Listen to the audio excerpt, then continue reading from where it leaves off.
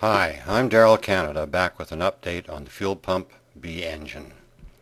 Before I built the Fuel Pump engine, I was not a fan of diaphragm engines because of their poor power, frequent failures, and inability to accept much heat.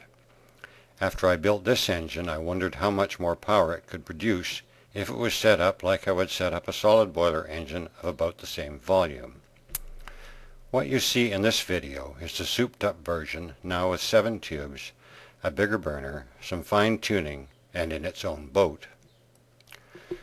These modifications approximately doubled the power and increased the speed by about 50%. The comparable solid boiler engine was still better by about 50% in power and about 25% in speed. This put it about in the middle of all my boats for speed and power. I call that excellent for a diaphragm engine. A couple of notes read the build description in my Part 13 video.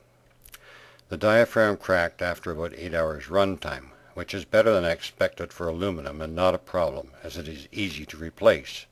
My do-it-yourself gasket showed signs of failure, so a commercial product might be a better way to go. The engine runs well at 250 degrees Fahrenheit and better at 350 to 400 degrees. 3 of the threads stripped on the clamp rings, but this is easy to fix with nuts.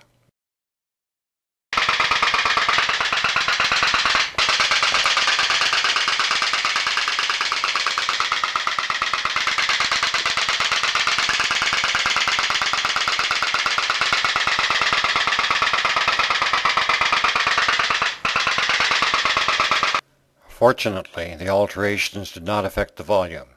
It is still really loud. Thanks for watching.